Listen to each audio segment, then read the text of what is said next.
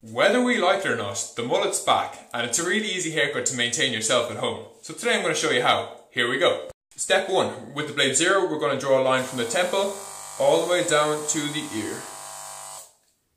Then we're going to remove all the hair underneath that line. As you can see, we're all lined up on both sides there, so we're going to take the blade 2 and we're going to go up about 1 inch. Then we're going to take the blade 3 and go up about another inch. Now we're going to get the half blade on the half guard and we're going to fade on this line until it disappears. We're going to skip the blade 1 this time. We're going to leave it nice and rough around the edges. For the final part of the haircut, we're going to take off all the hair around the neck area. Now, I know there's not a whole lot of hair to work with on the back, but in a month or two, we'll be laughing. Like for more.